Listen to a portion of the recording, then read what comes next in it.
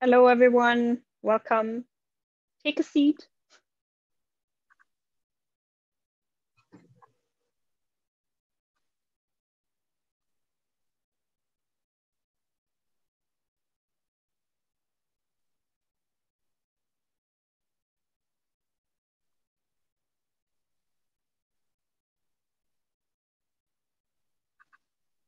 We're going to wait a minute or two for everyone to trickle in. So we're not going to start right away this second.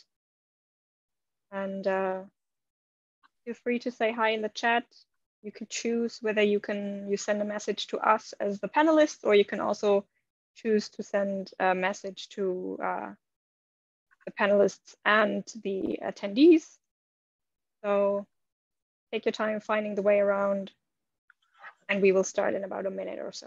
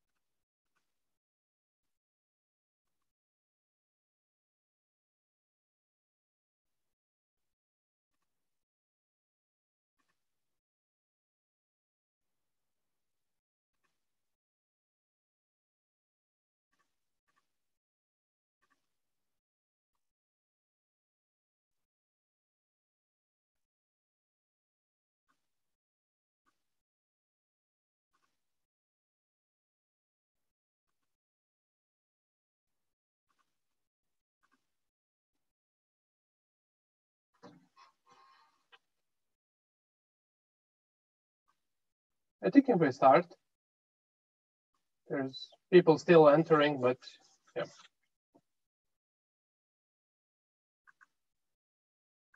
Yeah, I think we can start. Should be okay.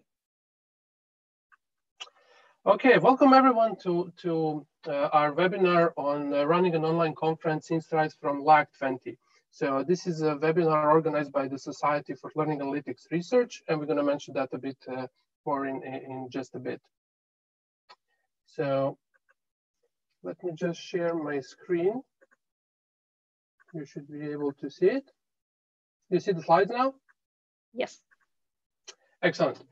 So my name is Vitomir Kovanovic. I'm a research fellow from University of South Australia. And together today, I'm here with Maren Scheffel from Open University in Netherlands. And two of us will will give a talk on our experience in running an online conference, in particular, Learning Analytics 2020.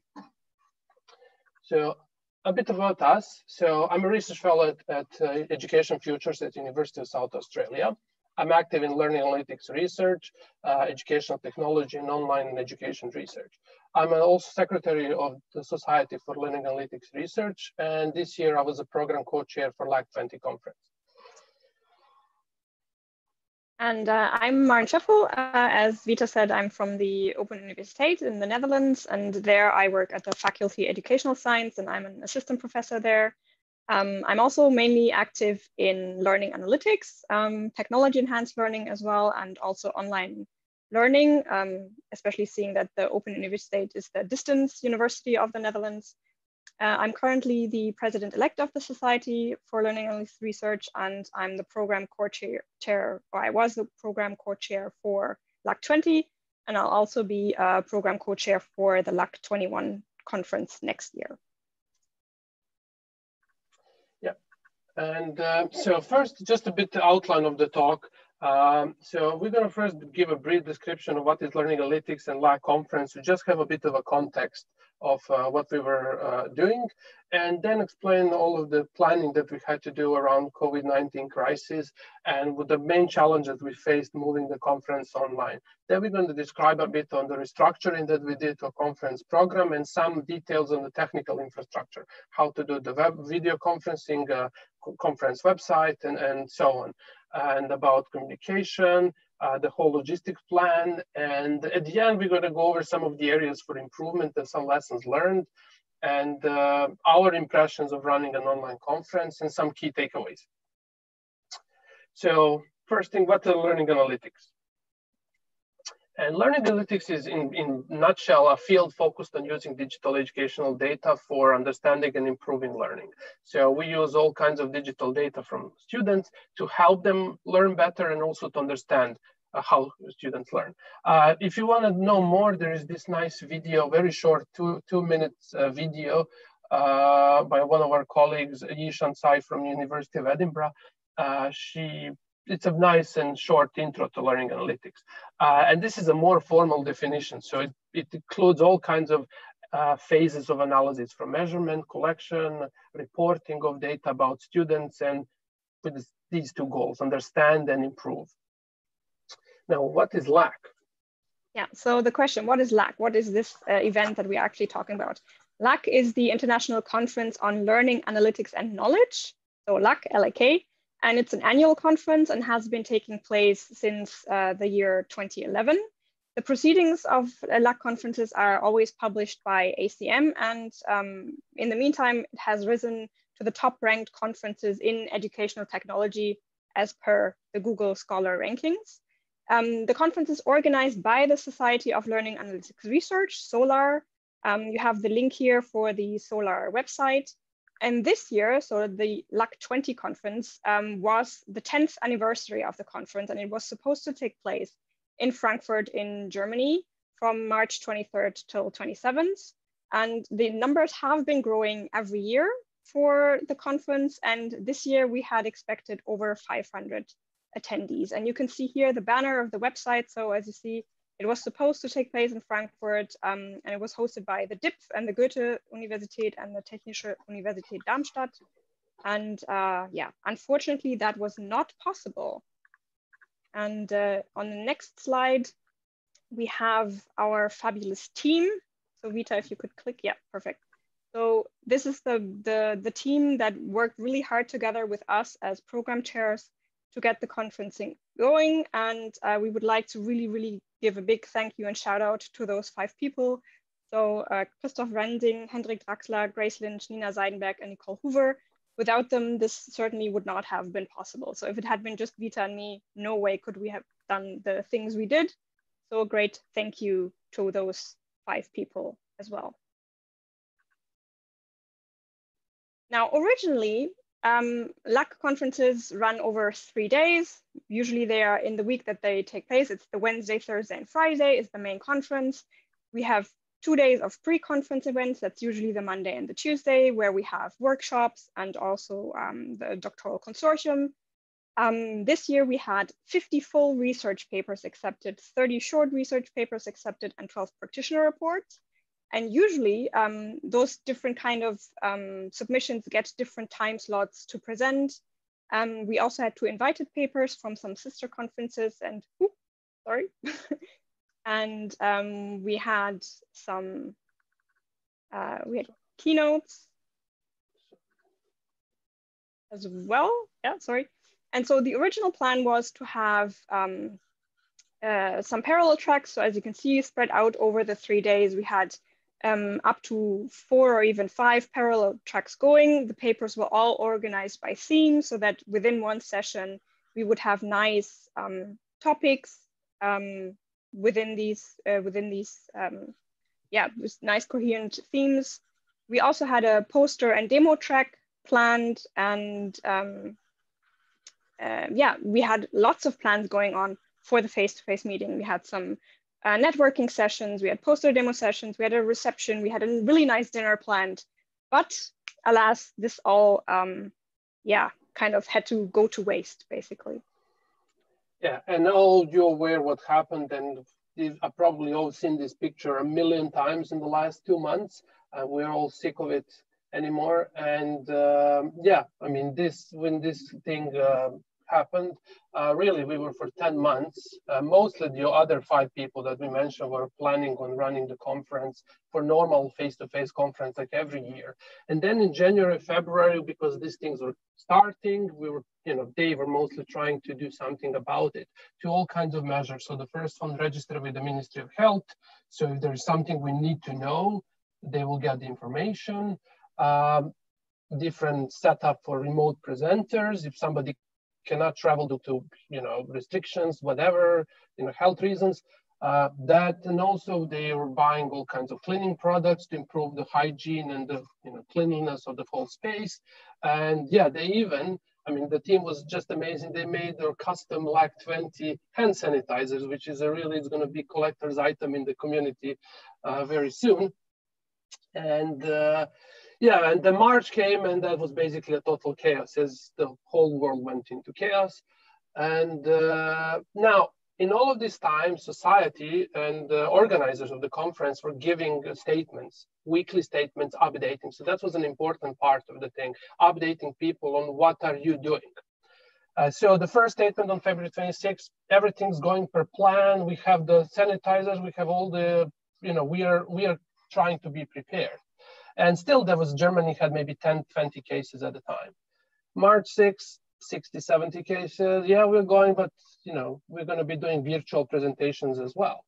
And a week later, nope, everything's blown away. US abandoned travel to Europe, Australia abandoned travel anywhere, and just, what happened. And so then we were faced with a situation, what do you do with 90 presentations and 500 people in 10 days? Really, that was the problem. And then we first think as, we're all researchers, what you do in those situations, you go online and see how other people did it before you. And really most online conferences, even though they're online, they're focused on specific region. So conference, I don't know, teaching and learning in UK or African society for something, they're all still kind of locked down to a specific region of the world, pun intended, by the way. They're typically one-day events as well. So if there is a corporate programming event in San Francisco, it's going to be a one-day event, few-hour event. Typically, it's cost-saving, I would say. People who don't have typical travel funds, and people who just want to be cool doing something new, which is cool. That's okay. And another thing that's important, most organizers are also presenters. So presenters are experienced. They know how the platform works really well. So you have, I don't know, a certain software developer organization, and they're running event on their cool framework for JavaScript. They all are organizers and presenters. So that's one important thing. And they're all experienced. LAK is a different than most academic conference. First of all, it's a global thing. People are from all over the world. The time zones are a big issue.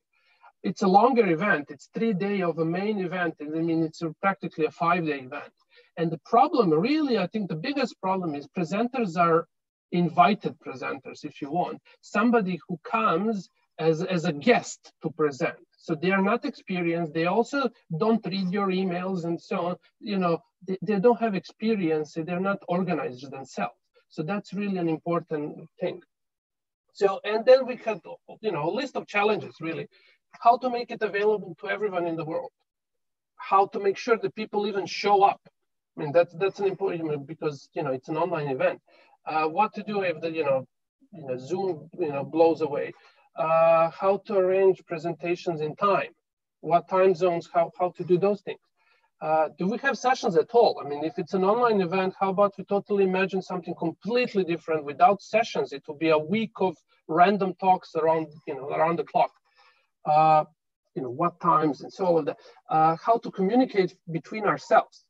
Where to post stuff. How to support social interaction. That's a main part of conferences. You go there to socialize, right? And yeah, so basically rule number 1 that we had to follow in order to get this whole thing going in about 10 days was improvise, adapt, overcome. Don't try to be perfect, improvise where you can, adapt to the circumstances that you're given, and overcome the fear or the being, oh my God, shocked in the headlights and not moving at all. Just keep going and do something. That was our rule number one that we followed all the time in anything that we did afterwards. So the conference had to be restructured. Of course, we had to find some sort of like minimum viable product because we couldn't make the perfect online conference. We only had 10 days to do it basically. And here are some of the rough things. First of all, it's not going to happen face-to-face. It had to be moved to cyberspace. And we also announced this on the website. Then the second thing we did is we decided to keep the same days. At the beginning, we also thought, we could move the whole online event later in the year, then we would have more time to prepare, etc. However, we thought, well, most people have this specific week reserved. They were planning to come to Frankfurt and they were planning to attend the conference anyway. So why not keep those days? They have nothing else scheduled in that time. They'll be at home due to the virus anyway. So postponing face-to-face or even postponing online was too risky for us. What we did do, though, is that we did cancel all the workshops and tutorials. So as I explained earlier, originally the plan was that Monday and Tuesday are the 2 workshop days, but that would have been just logistically way too much to organize with so many different people, so many different groups of organizers. So what we did is we canceled the workshops. We fully refunded all workshop registrations to people. And we told the workshop organizers, you're free to run your workshop online on your own or not. You can not run it, you can run it, you can half run it, you can run parts of it, all of it, whatever you want. There's no fee for it, do whatever you want to do with it. And the doctoral consortium was organized as a one-day full event independently of the main conference. So the doctoral consortium chairs took this upon themselves and organized that on their own. What we did for the main conference program is that we refunded 50% of the registration fee to people, and that we at the same time offered to people to now newly register specifically only for the online event at the new 50% rate. Unfortunately, going fully online and not face-to-face meant that we lost one of our keynoters, but nothing could be done about that. But we were able to keep the other 2. Now about posters and demos, we also kept those. We couldn't run a poster and demo reception as we had originally planned, but what we did do is we asked all the poster and demo presenters to provide a PDF about their submission and to also provide a video about their submission in advance of the actual conference. And then we then uploaded those to the website, and Vita will explain a little bit about this later on, and so that we could keep the demo voting and the poster voting. Yeah, so the first thing when in a new program structure, so that's how we are program chairs. We were involved in basically designing the program, not running the conference. That was never our job. And the program, our goal is to get the papers reviewed and all of that, but now to make the sessions. But now how the day is going to look like, what sessions, how many sessions, and so on. So the first thing we did was lengthen the conference day. If you want to run it worldwide, you can't run it in Frankfurt from 9 to 4, because if you look at the time zones here, that's basically completely not working for West Coast US, also not really working for Australia either, or Tokyo and so on. So we decided to extend it a bit. And we also look at the audience, who are the main registrants. Turns out, because it was run in Europe, originally the most people who registered from Europe.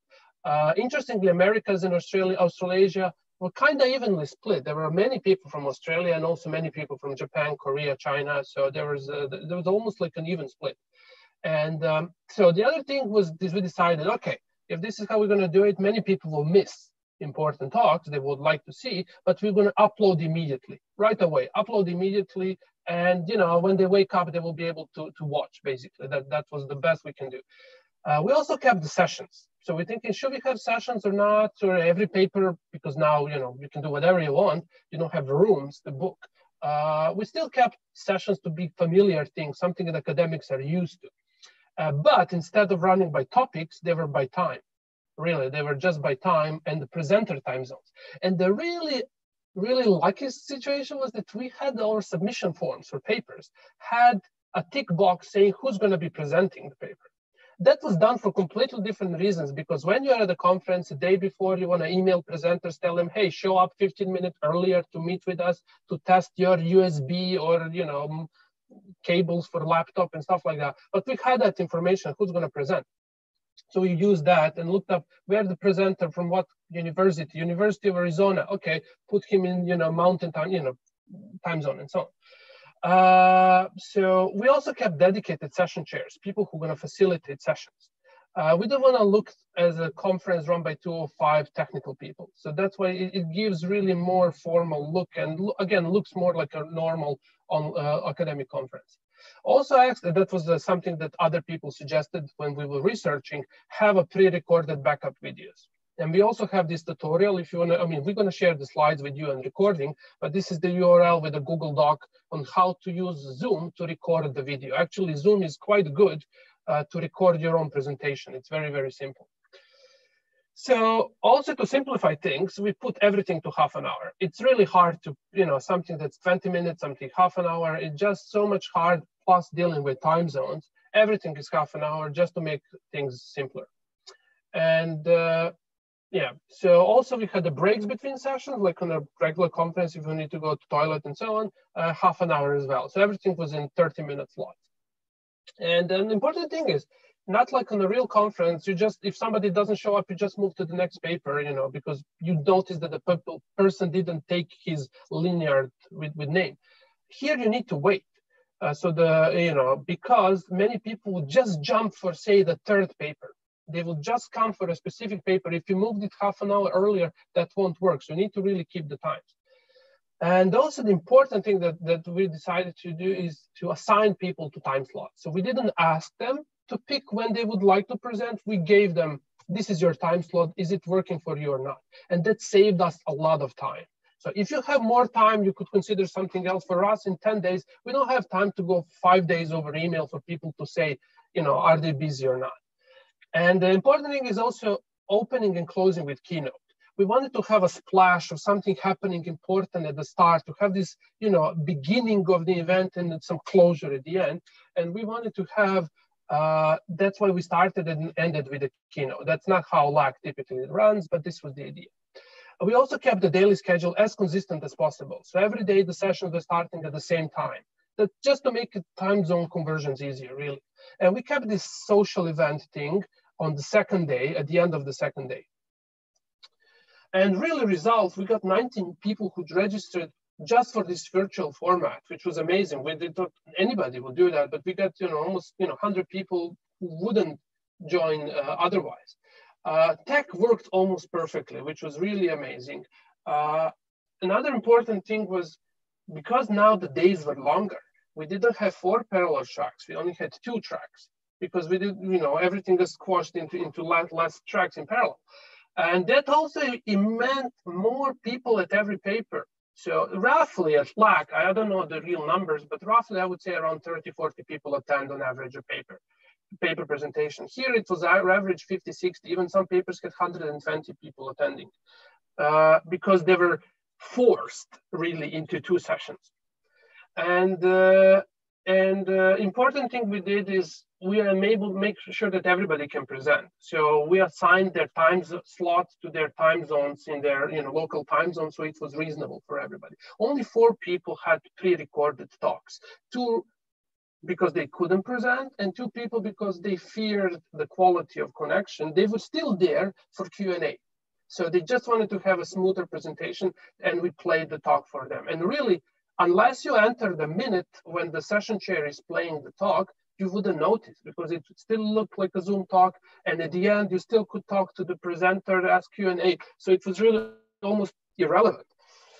And important impressions from the audience. So these are some feedback numbers. So almost 80% of people said it's either high or very high, the value of the conference for them. And that was really amazing number. You know, most people were really satisfied. So we have much more detailed numbers, but just a general thing. Another important thing, I think you will care more about this, is we asked them also, would you participate in the future virtual conference.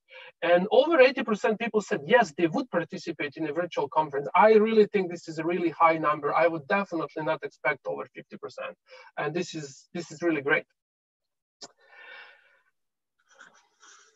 Yeah, and as you can see here, we also got quite some nice feedback from people over Twitter throughout the conference. So there's Vita when we were actually just starting with the first keynote, so at the very beginning of the conference, getting ready with some nice beers in Australia, because there it was late in the evening. For us in Europe, it was 9 o'clock in the morning. And so we had some other things. Similarly, as someone else in Australia was settling in, then Hendrik cooked us a nice virtual dinner with asparagus. Hendrik was the local chair in Frankfurt, so he cooked us a nice dinner for the online event, basically.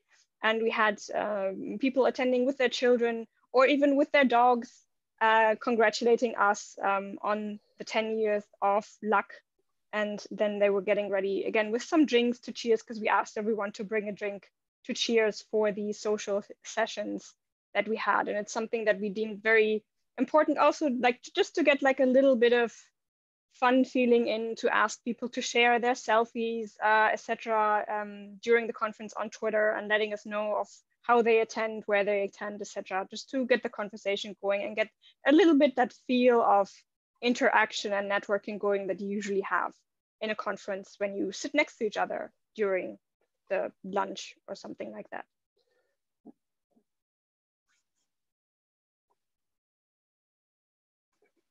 For the technical infrastructure, what we used is Zoom, so same as we are using now. And yes, there have been some problems or some discussions going on with Zoom, but for us, it was the perfect solution at the time.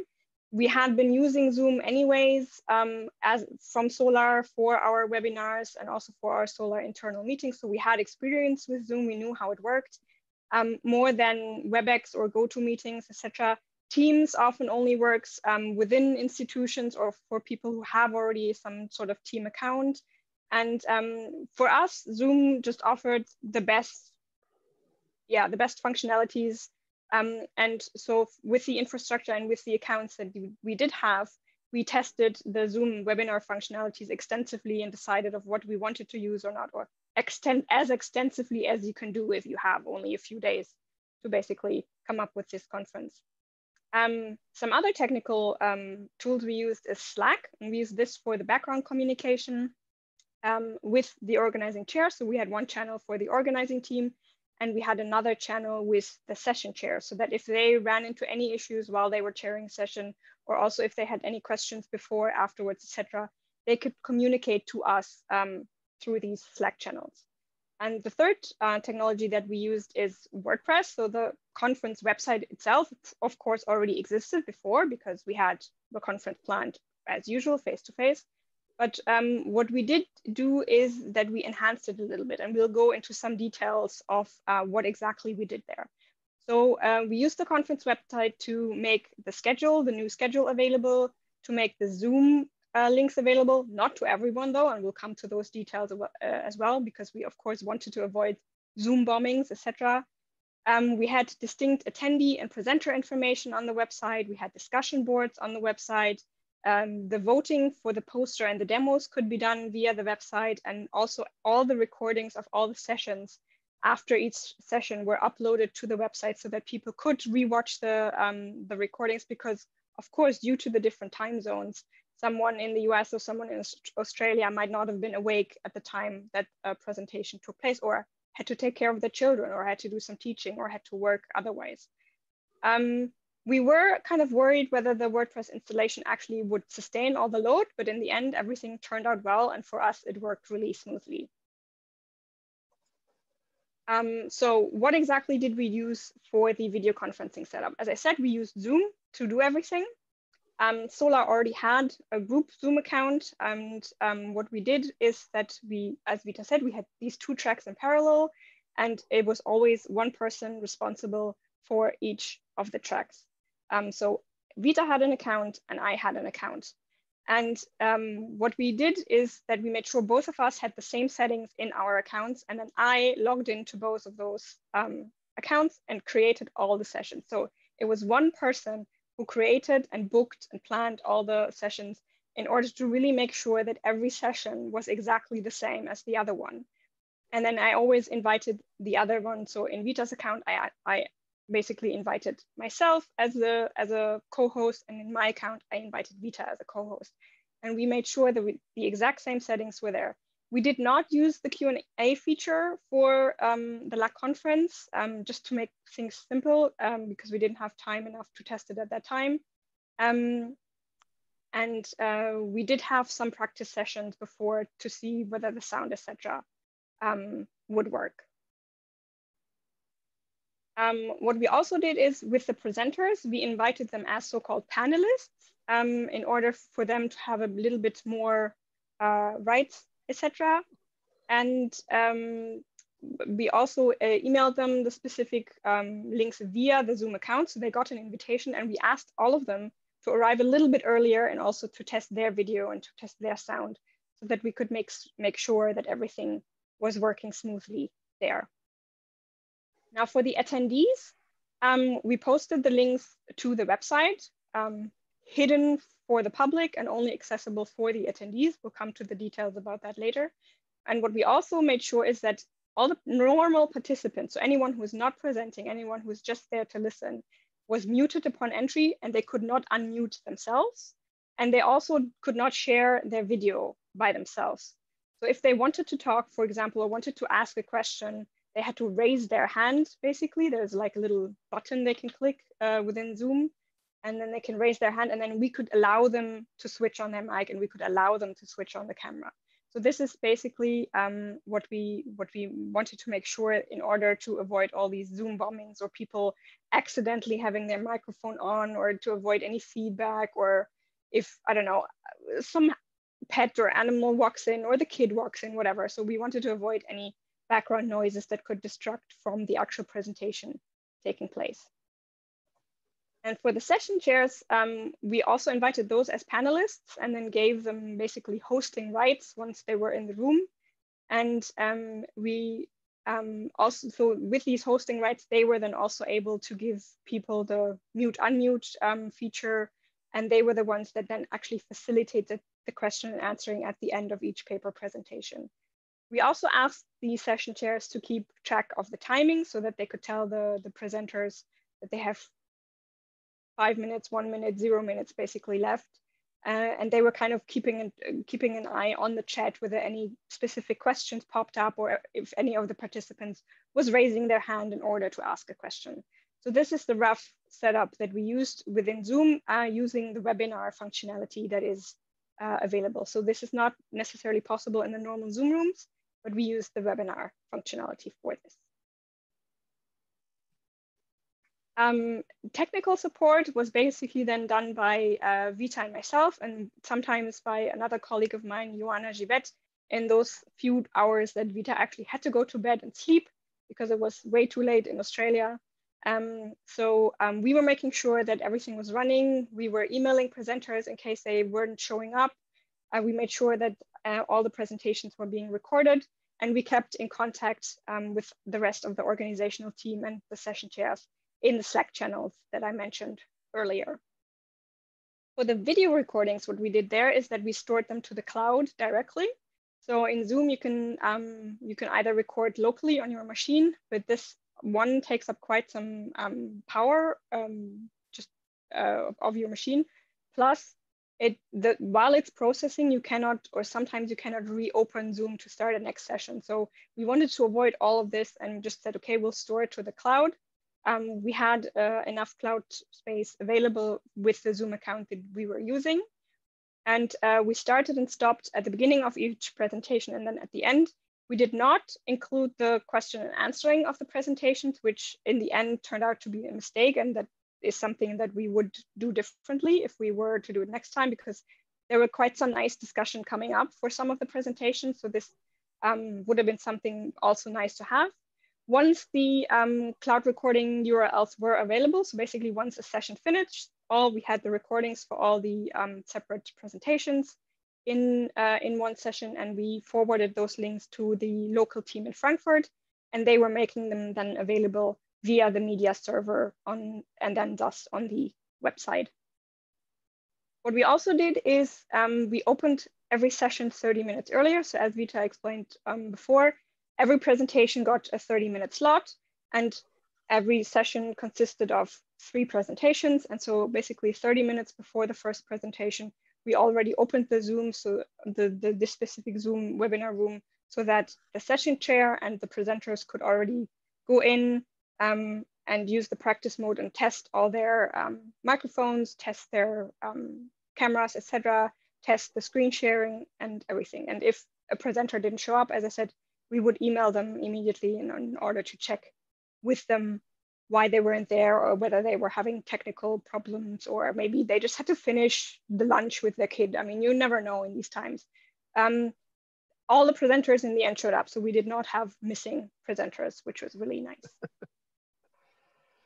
Yeah, and now looking at logistics. So the whole problem was, first thing, create a new program. So once extend the date, have only 2 tracks instead of 4, and so on. So we created a new draft program. Maren created it really. So it typically takes you 7 days or 10 days to create a conference program when you want to put all the papers, similar papers together and everything. No, we put every paper together really in half a day, very, very quickly. I remember she did it overnight while I was sleeping, just based on the presenter time zones. So basically then you will see very often session with all American, US paper presenters, then all of the Europeans, and then later in the day there were people from Japan, China, Australia, and so on.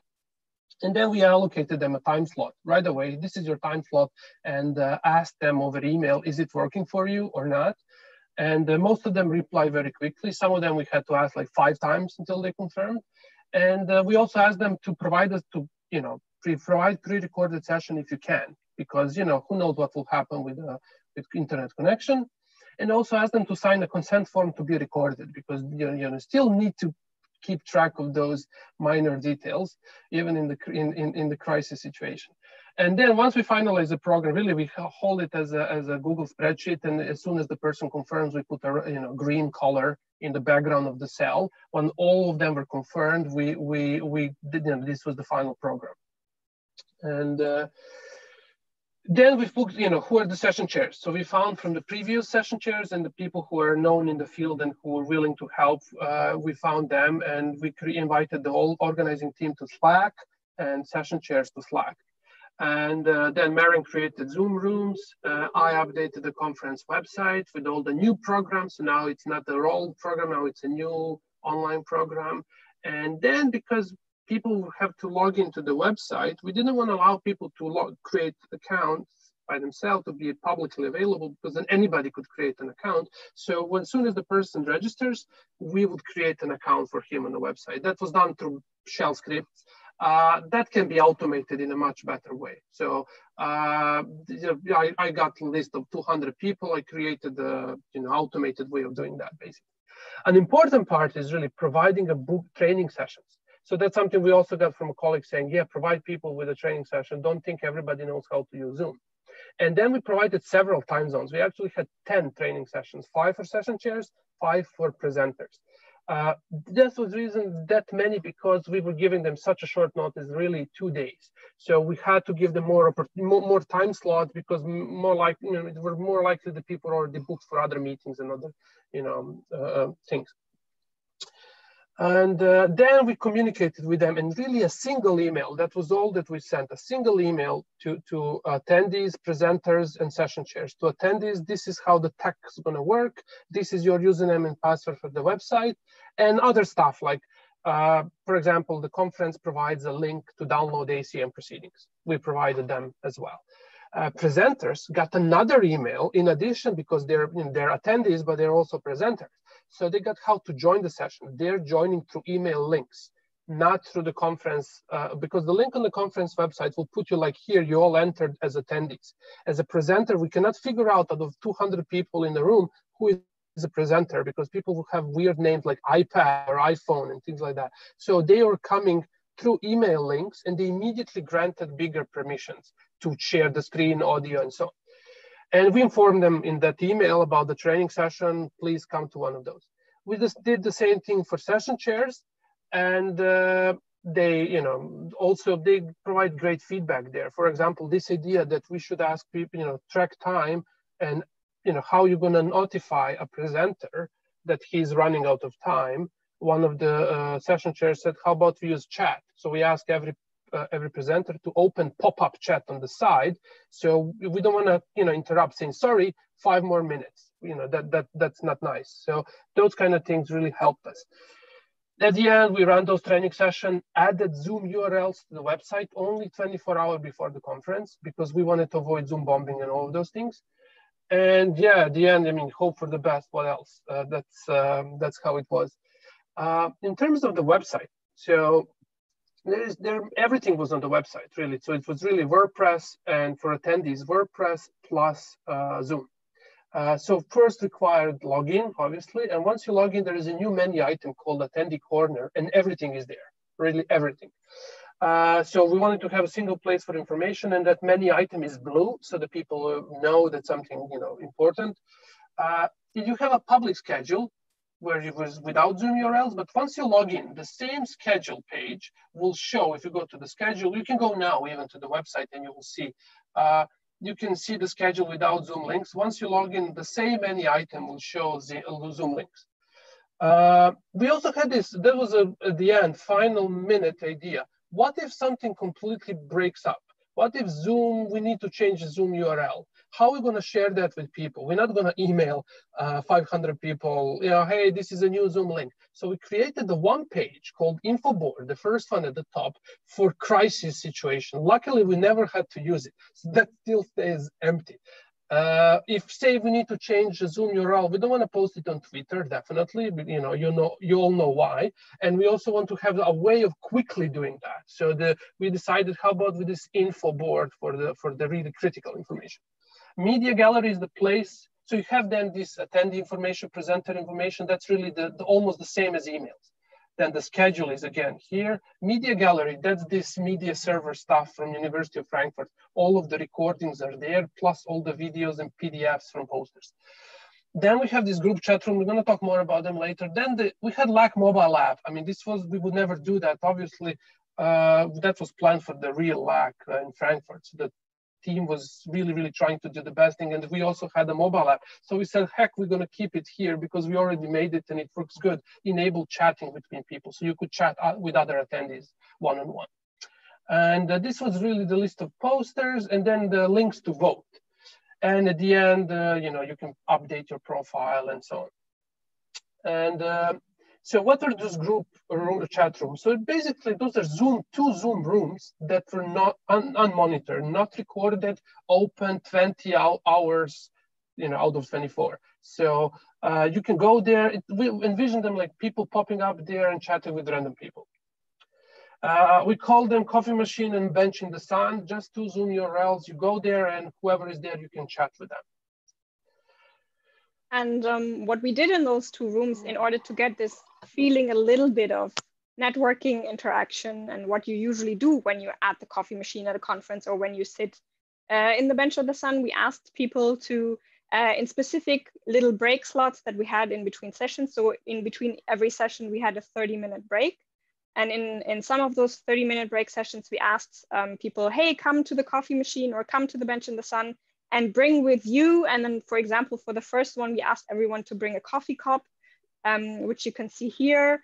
Another time, we asked people to bring, I think the next one, Vita, if you click, is a funny hat, if I remember. No, that was the sunglasses. Yeah, so the sunglasses for the bench in the sun. So we asked people to bring those. We also asked people to bring a funny hat to the coffee machine again. And then for the last fun session, we asked people to bring something typical for their country or for the region that they live in. And we did this in order to get a little bit of interaction between the people going and to make them aware that those two rooms are there for them free to use. They were just consistently open throughout, whenever in parallel to the presentation tracks, and people could just go there. And it was just a little fun that we wanted to give the conference attendees also. Yeah, now for the website. So I just want to briefly go over some technical details very, very quickly. This will more as a reference. Once, if you want to do this way, you can, there are many, many ways of doing these things, but if this is the way you want to do it, so just to let you know what we did. We use BB Press and member-only plugins, so plugins to implement the discussion boards. We automated user account. We have those shell scripts.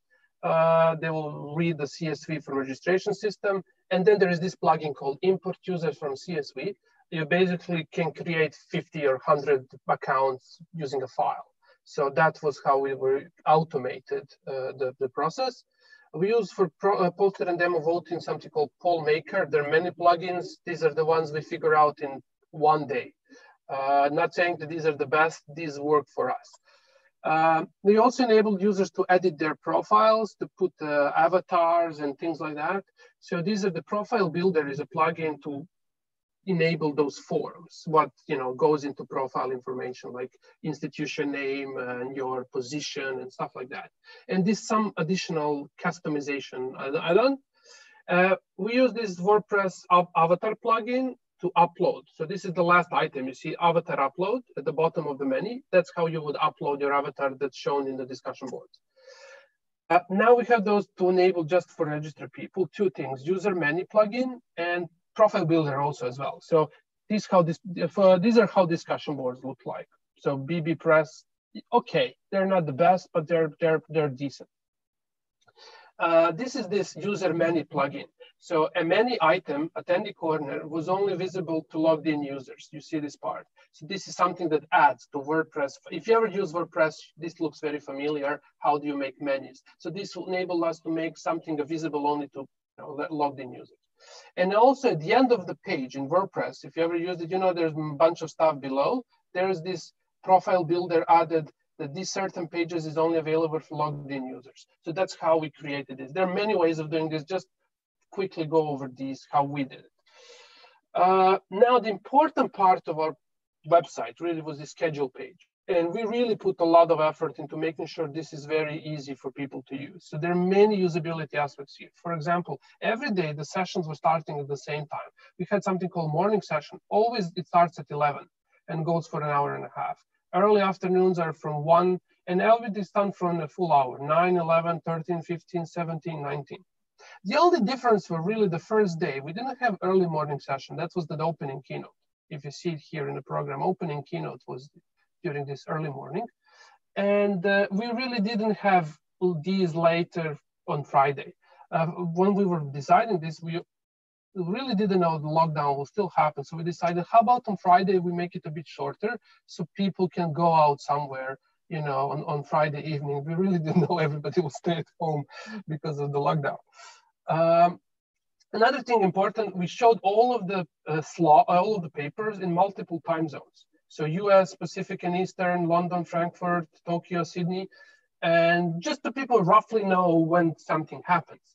To make sure, because time zone conversions are tricky, everybody can make a mistake, we also made this ICS file, a calendar file, so people can import that to their calendar, their Outlook or Google Calendar, and then they will know exactly at their time when something happens.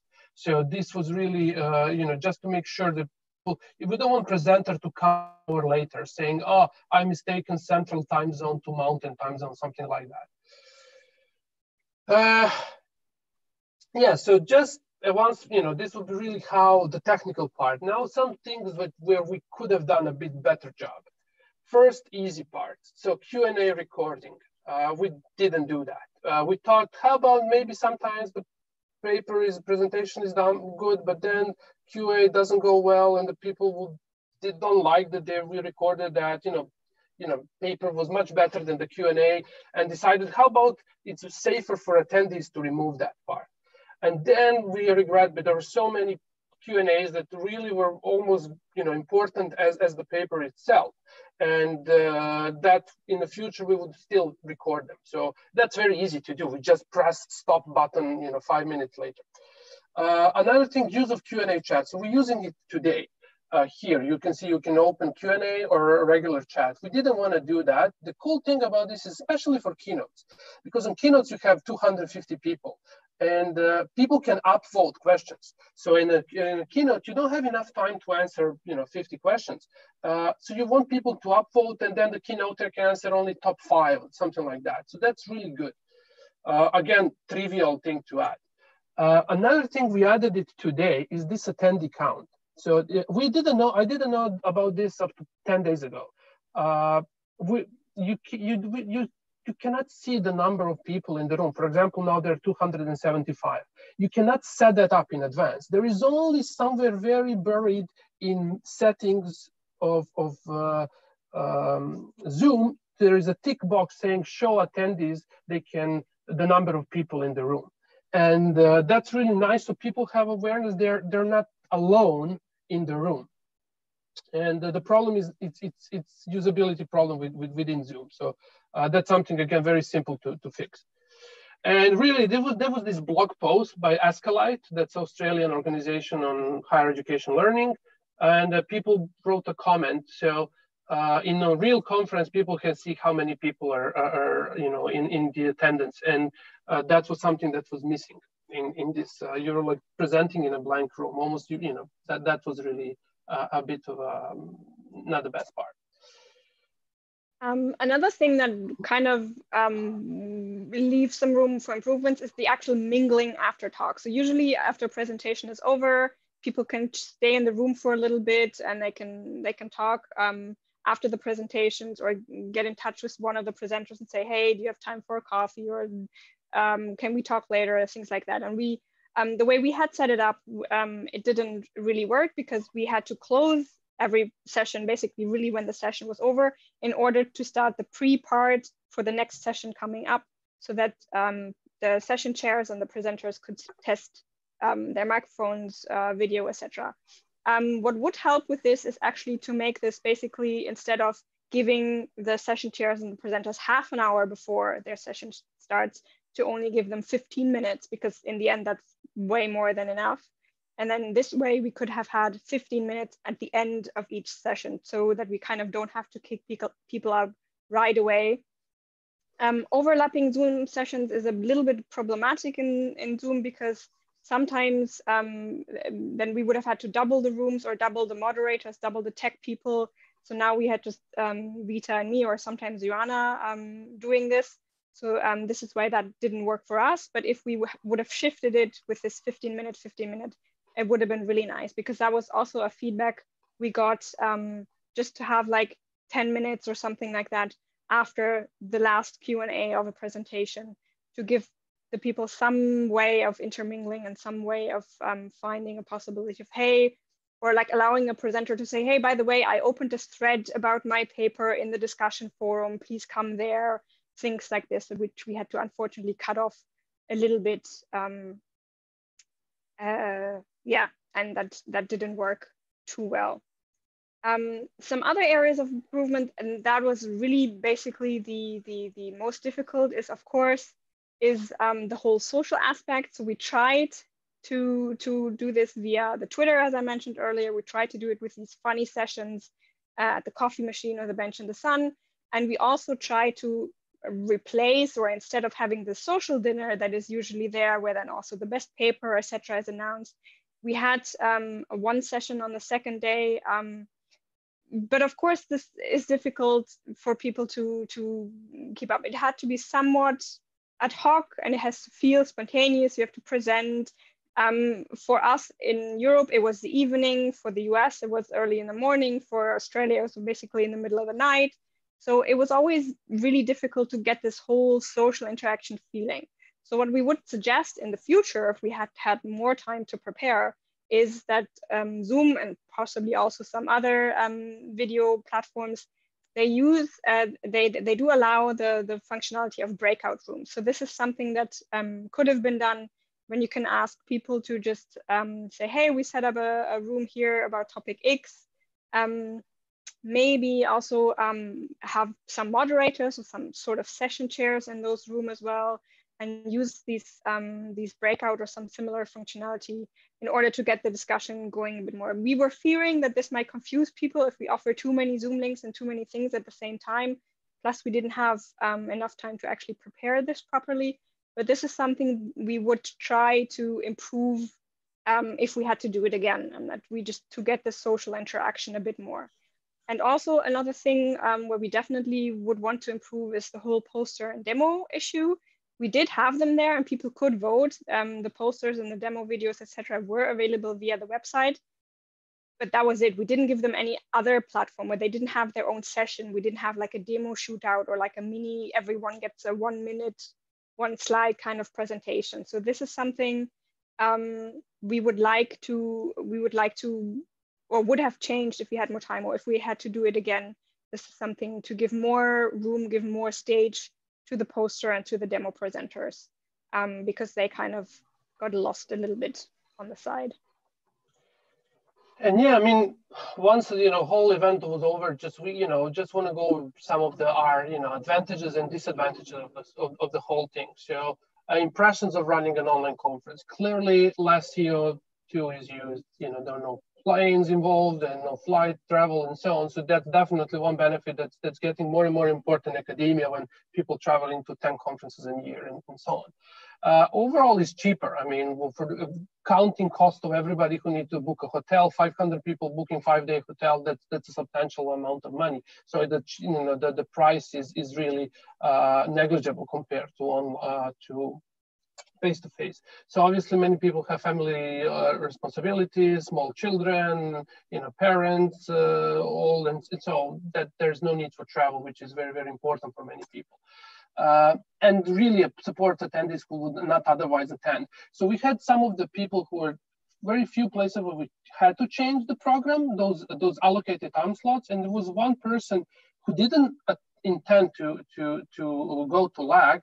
His colleague would present. But since it was an online event, he said, actually, I want to present. We made for him a paper in the middle of night. And he said, no, this doesn't work for me. So that was really because, that was a real change. Another thing, everything is easily recorded. Typically, it involves a lot of, mingling, fiddling with technology to record every live session and so on. Here, that was all recorded very, very easily. And in general, less parties are involved. You don't need, if you're organizing, you need to book a hotel, venues, caterings, all of the things. We had to deal with some of those because we were already a month away from the conference. So if you're planning something, say 6 months from now, and you didn't, it can be much simpler overall. There are many, important disadvantages. Higher technological costs. I mean, setting up Zoom, I don't know exact cost, but I would say around $4,000 or $5,000 at least will cost you for 2 tracks. If you want to run 4, 10 tracks, it can be 50. It can go up to $50,000 just to run a tech infrastructure. You also need to be very, very careful in communication. We know from online education, I mean, that's our field. Online courses require more preparation because you cannot come to the classroom and fix. Hey, yeah, I made a wrong mistake. It's not a chapter 2, it's a chapter 3. The same thing here. If you send the wrong URL, that's it. It's over. You won't be running a session. Whereas in the classroom or in a live session, you can fix those things. So you need to be much more prepared, careful in preparation, not to make mistakes. And you have many presenters. This coordination is really hard. In an online conference, in a face-to-face conference, you're communicating over months to people about to send you abstracts, to PDFs and all of that. But once that's done, this very quick and communication happens face to face. People arrive at the conference and that's how it's done. So it's much easier. Also, big challenge is keeping people engaged. How in conferences half of them are anyways looking at their laptops. Now they are all looking at their laptops because they are, watching over a computer, and there is notification from emails and YouTube videos and all of that. So keeping people engaged is harder than in a face-to-face. And really the big problem, a lack of networking opportunities. How would you do serendipitous, communication? Some idea is to use breakout rooms, maybe make breakout rooms of 10, which would be like something like a round table where people will have to report back what they discussed about, or you make breakout rooms with 2 people for every breakout room. That will be something similar, like talk to the person sitting next to you and discuss, this and that. So those things, or maybe one idea, everybody would rename themselves, put the name, into their username, the topic. So you will assign the people based on the topics to the breakout rooms. And also important thing is, how would you run a really long hands-on activities? So often people have a problem on running something like, tutorial for 8 hours, for 6-hour tutorial. That's very hard. And there's this association called ALT, Association for Learning and Teaching. They're running online conferences for years. And they really have several types of activities, webinars like we do. They have tweet chats, which are basically discussion on Twitter. And they do those collaborative edits of documents, like, creating open educational resources and stuff like that. But how would you do our tutorial online? That's really tricky. But at the end, I mean, we got feedback like this saying, I really hope it will be virtual next year. I don't want to fly to California, but location of the next year, LAK21. But if it's virtual, I would attend. I enjoyed it very much. So, yeah, I mean, some people really enjoyed the fact that it was virtual, some that, they didn't, obviously, because of the lack of social things. So some key takeaways. Make sure to have good technical team plan in advance, as long as you can. Know your presenter and audience, check where they're from to make sure the time zones will work for everybody. So enable them participate. Time zones are really your biggest enemy, and you need to treat them with care. So either provide calendars or multiple time zones on the websites, or in the local time zone if possible, if you can program the website to show only the local time zone, whatever. Explore the functionality of the platform you use. We didn't want to use any other that we didn't know. We used Zoom because we were most comfortable with it. Provide training opportunities for people. Most of them didn't use stuff before, or they have a laptop. They never use Zoom because they use WebEx at their institution and things like that. Be clear with your communication. People anyways don't read long emails, and now you're sending them long emails, and they don't read, and they will email, hey, where is the link to join the session? I cannot find it. You need to be very clear with those things. Plan for emergency situations. What you're going to do if the tech fails. You need to have those places to post information very, very quickly. Provide pre-recorded talks, channels to communicate with others, or for example, I had the open tethering connection all the time, and if my internet breaks, I will switch immediately to mobile connection to log in again, and so on. Find ways to engage the audience. That's something we could have done a bit better job, but that's tricky, very tricky thing to do. With those breakout rooms, something mingling after talks, as Mary mentioned, those hallway places where we did, and yeah, that's some things that it require a bit more time to think about. We use online discussion and Twitter. Obviously, those are very, very useful. And yeah, thank you very much. So we're going to open the floor for a few questions. We're a bit over time, but I hope this will be, we can answer some of the questions. So I see a couple of already asked. How do you manage talkers, people who are over the time?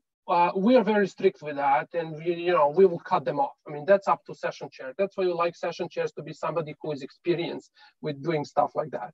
So you don't want to put a first year under PhD student who would be really uncomfortable with a situation like that. Social parts were really just the regular Zoom sessions. We were just having all kinds of announcements and things like that. We were hosting technologically. Yeah, we're going to answer some of those questions. We're going to send you answers to those questions as well over email. And yeah, I was just going to say, I don't think we can answer every. Yeah, also in the general chat, there were quite some questions. Yeah, we're gonna write that and answer that, send to everybody, and the recording of the session will be available online as well. And yeah, I mean, yeah, what else to say? I mean, it was hopefully it will give you some idea. One question here is that where did you upload the talk videos? So at the moment they are on the website, but only available to those that registered for the conference. And 90 days after the conference, we will put them on YouTube. So if you wait a few more weeks, you can also take a look at all the presentations. So for any author or any presenter that gave us the allowance and that signed the consent form, that they are okay with us sharing the presentation on the SoLAR YouTube channel, those presentations will be available on the channel in a few weeks. So right now they're only available for the registered conferences, for the registered participants of the conference. Similar, we did this with the companion proceedings, for example, for the conference. So any research paper is published in the ACM proceedings, and they are published by ACM, and everyone registered got a version of those proceedings. At the moment, ACM has opened up their website anyway, so anyone can take a look at the proceedings. For the companion proceedings, it's the same. Registered participants have access already now, and 90 days after the conference, we will make them available on the SoLAR website. So you can all take a look. So the companion proceedings contain the workshops, the poster papers, the demo papers, some other workshop submissions. So if a workshop had their own call for papers, and the practitioner paper. So all this will be available in a few weeks to anyone openly.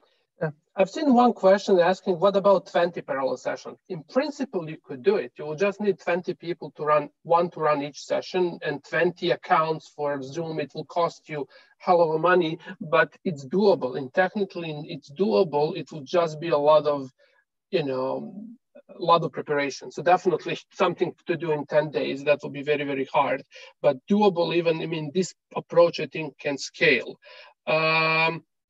Yeah, so thank you very much for attending. And yeah, we're gonna post, I mean, there are a lot of questions here, and we're gonna post, definitely send you the PDF with all of the responses, and also the recording of the video and slides. And yeah, good luck with your own conferences. What else to tell you?